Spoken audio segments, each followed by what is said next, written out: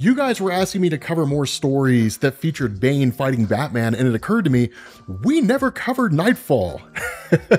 The story where Bane originally broke Batman. So, this actually takes place in Batman issue number 497, and originally Knightfall was a crossover between Batman and Detective Comics. But this opens up with literally Bruce Wayne essentially recovering, only to find Bane has broken into Wayne Manor. Now, one of the things that I want to specify here is that as part of Knightfall, there was technically a prelude. The prelude is not overly important. There were only really a few things that happened over the course of this. The whole prelude itself took place between Batman 484 to 491, and then Detective Comics 654 to 658. But in Batman 492, Batman fights the Mad Hatter, and in 493, he fights Victor Zsasz. But this all basically happened because Bane had traveled to Gotham City after being kind of haunted by a bat in his dreams, and then realizing Batman was the foe that he was symbolically supposed to face, to basically conquer any and all fears that he could have. And then in turn, he unleashed all the villains in Gotham from Arkham Asylum, and they just started running amok. Now in Detective Comics issue number 660, Robin fights Bane, but he's actually tricked into thinking that it's Killer Croc, but Killer Croc ultimately warns him about Bane, because Bane had previously fought Croc and then broke both of his arms. And so in Batman 496, the Joker and the Scarecrow basically confront Batman, and then with Scarecrow's fear toxin, force Batman to kind of relive the death of Jason Todd. But all this happened over a pretty good period of time, and it was all designed to basically wear Batman down, right? To get him to the point where he was just easy pickings for Bane, which is exactly what happens. So by the time Bane gets back around here, Batman is essentially softened up. He's nowhere near as strong as he normally is. And so what's really cool is the conversation that you get here. When Bane reveals he knows the identity of Batman as being Bruce Wayne. Now, this is one of the reasons why a lot of people who see depictions of Bane in media, specifically like Tom Hardy and from that terrible old Batman movie from back in the day, that he's usually some kind of like a henchman or something like that. Bane is ridiculously intelligent. Like, it's crazy how smart he is. And there have been multiple instances over the course of DC Comics where it's been alluded to that Bane is almost as capable as Batman is, and sometimes just as capable as he is. Then in a lot of ways, he's almost Batman's antithesis more than the Joker is. Again, it's a matter of interpretation, but still, right? That Bane says this Bruce Wayne is nothing but a mask, and one which no longer serves any purpose, although my mask still does. And so it's him basically saying, Bruce Wayne is your alter ego. You are really Batman. That's really who you are. There's no way for you to be anything other than that. And then of course, Bane reveals that he's taking a more concentrated form of Venom. Now, we don't have to go into like the super complexities of Venom and its whole publication history. Just know that Venom is like the substance Bane uses to amp himself up. I know 99% of you know that. That statement's more for the 1%, right? But at the end of the day, where Bruce Wayne says, like, I am very familiar with Venom, the response of Bane is, I think not. I was once made a guinea pig for an experimental improved concentrate of Venom.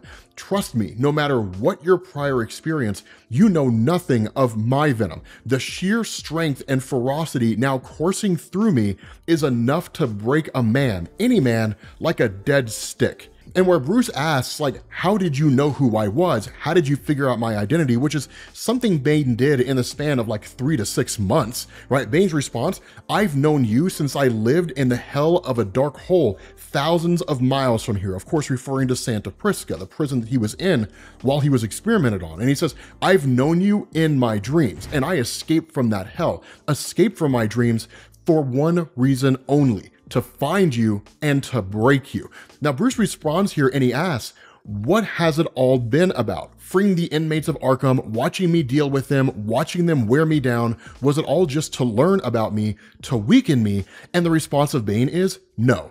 Gotham, the ultimate prize. You have it, and I want it. Now, this is where a lot of those depictions of Bane come from, right? A couple lines from the Knightfall storyline, because in a lot of ways, it does depict Bane as a very, very simple villain, a very basic guy, right? Like, I just want to conquer Gotham City, right? That's it. And even Bruce Wayne is kind of surprised by that, right? He's like, all the deaths, all the wasted lives, it's been nothing but that. You'd kill just to rule this city. And the response of Bane is, I'd kill for anything. I'd kill to silence a grating voice, to darken the light in the eyes that dared look at me. And so it really shows that Bane is a merciless guy.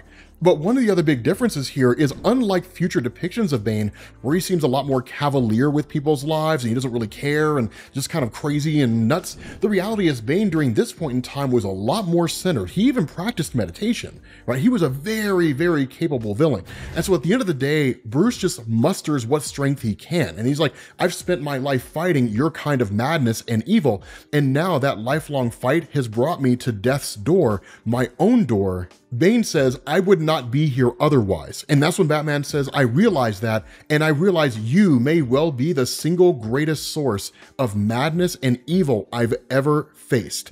And in that case, one more time, and he races into the fight. But just like what you saw, the fight between Tom Hardy's Bane and Christian Bale in The Dark Knight Rises, Batman never had a chance. This fight is a non-starter, right? Like, as soon as he shows up to hit Bane, he gets swatted away. And it's just like that, right? Like, Alfred's watching this go down, Batman's getting obliterated, right? Like, Batman tells him, like, Alfred, get out of here as fast as you possibly can. He's just getting thrown around. Now, that's what's so cool about this, is because Batman's not at 100%. But I would argue, even at 100% in this initial fight, Bane would still hold his own against Batman. He's done it time and time again.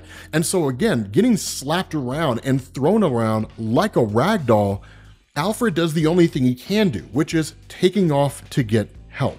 And that's when you even kind of get this clarity, right? This sort of narrative that's going on with us as this fight is taking place, where we're told this time is doomed, pushing too hard for too long, facing the madness of too many masks, bearing the brunt of too much violence, too much pain, already burned down and out from ends and every angle. Battered, bashed, and scarred from 1,000 cuts and blows, tottering on brittle bones and lurching through vertigo for months now, ears buzzing and ringing, everything too bright and glittery, even in the dark.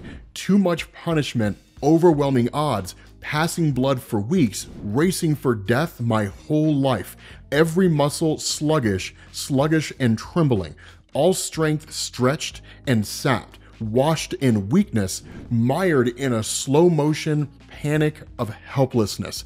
And through it all, no sleep, no rest, even when movement itself was impossible, nothing but the mind's desperate urge to get off the floor and to strike back. Even when every uphill effort is wasted and futile, reality itself smashed and splintered like the rude death of an impossible dream, awakening again and again to nothing but agony, relentless and repeated.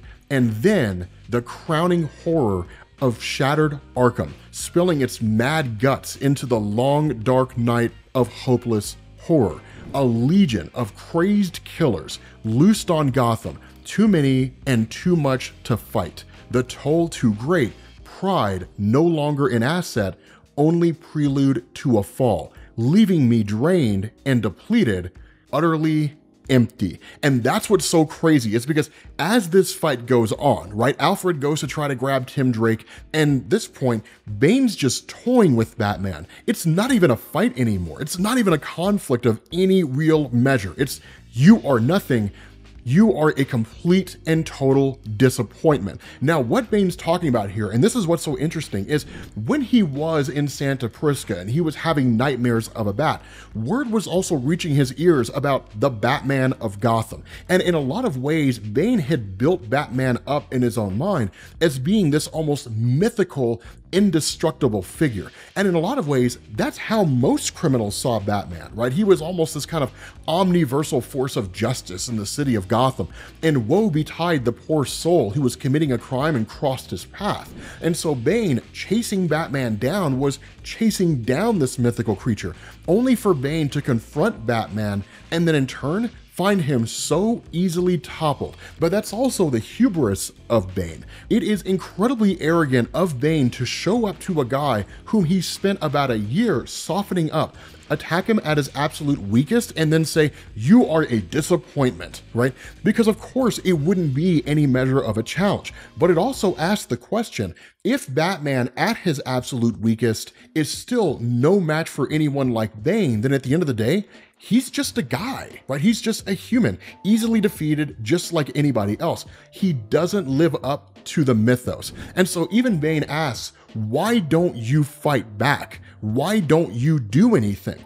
And he's like, you've got no spine whatsoever. And while Batman is of course fighting back as best he can, that is just no real challenge at all. And so at the end of the day, Alfred finally makes it to Tim Drake. He grabs Tim, he tells him what's going on. He's like, get an ambulance, right? And in turn, they rush over to the Batcave. And finally, Batman, throwing what few punches he can, as weak as he is, Bane counters every last one of them with no real effort whatsoever.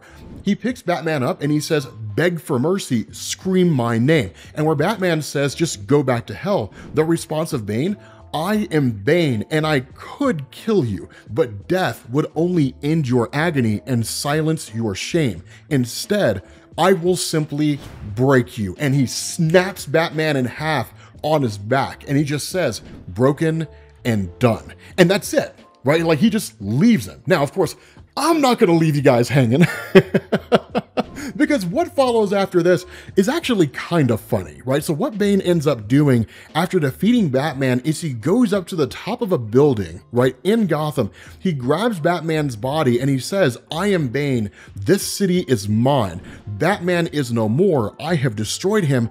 I rule these streets. I am Gotham. And he just throws Batman off the building. Batman literally ragdolls down the side and onto the street, bleeding and broken. And this is the craziness about it all. It sends a message to the entirety of the criminal underworld. Everybody realizes what's going on here. There's a new player in town, and he is not to be trifled with. And so the only thing that can be done is Alfred and Tim Drake showing up on the scene, snatching up Batman's body and racing away as fast as they possibly can.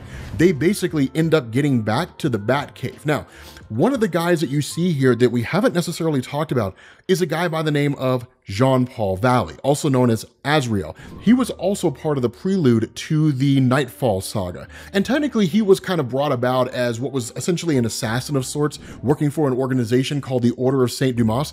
He was basically activated and then in turn went on to become kind of a villain. For the most part, he's just sort of been reworking himself, and joining Batman is basically an ally, atoning for any past misdeeds that he may have engaged in. There's certainly more to his character than that, right? I mean, we're doing broad strokes here, right? So all you super hardcore Jean-Paul Valley fans, the four of you who are out there, I know I'm not doing his character justice with that explanation.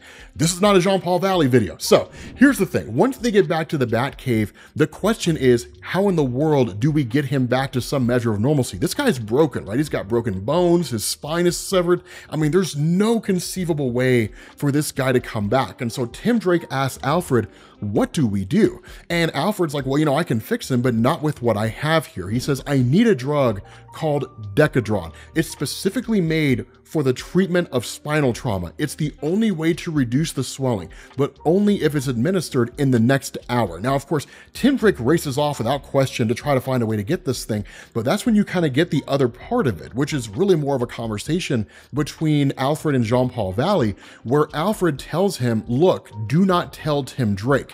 Without the Decadron, even if Master Bruce does awaken, he'll be paralyzed for life. So it's absolutely imperative that we get this. And so what ends up happening is Robin goes to visit Commissioner Gordon, who of course is reeling after the presumed death, or at least the defeat of Batman, and the real concern of like, what's gonna happen to crime in Gotham City? And Tim's like, I need your help with something, right? And Gordon's just like, anything. And Tim's like, we need a drug called Decadron, that Batman might die without it, and we need it fast. And Gordon's just like, I know exactly the spot. So he literally says, wait here. And he gets a hold of Harvey Bullock and he tells him like, you're gonna go to the hospital. And when you get there, there, there's going to be a guy who's going to come out of there with a box. Your job is to get that box. Now, of course, as soon as this doctor comes racing out, that of course, you know, Robin and Jean-Paul Valley grab the box, race off. They bring it back to the Batcave. And so they inject Batman with this Decadron. And the question that's asked by Tim Drake is, so what do we do next? And Alfred responds and he simply says,